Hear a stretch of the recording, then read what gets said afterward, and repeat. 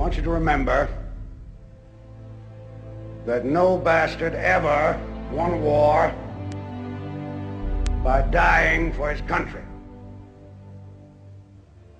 He won it by making the other poor dumb bastard die for his country.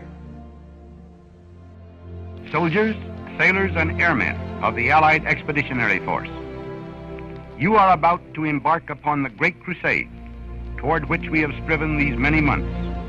The eyes of the world are upon you. The hopes and prayers of liberty-loving people everywhere march with you.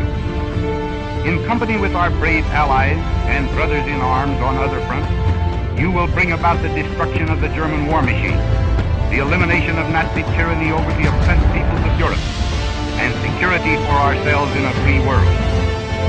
Nazis are the enemy. Wade into them. Spill their blood. Shoot them into them. Your enemy is well trained, well equipped, and battle hardened. He will fight savagely. We are advancing constantly, and we're not interested in holding on to anything except the enemy.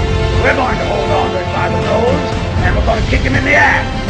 No matter how long it may take us, the American people in their righteous might will win through to absolute victory.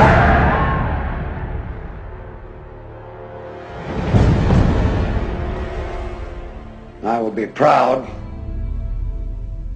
to lead you wonderful guys into battle anytime, anywhere.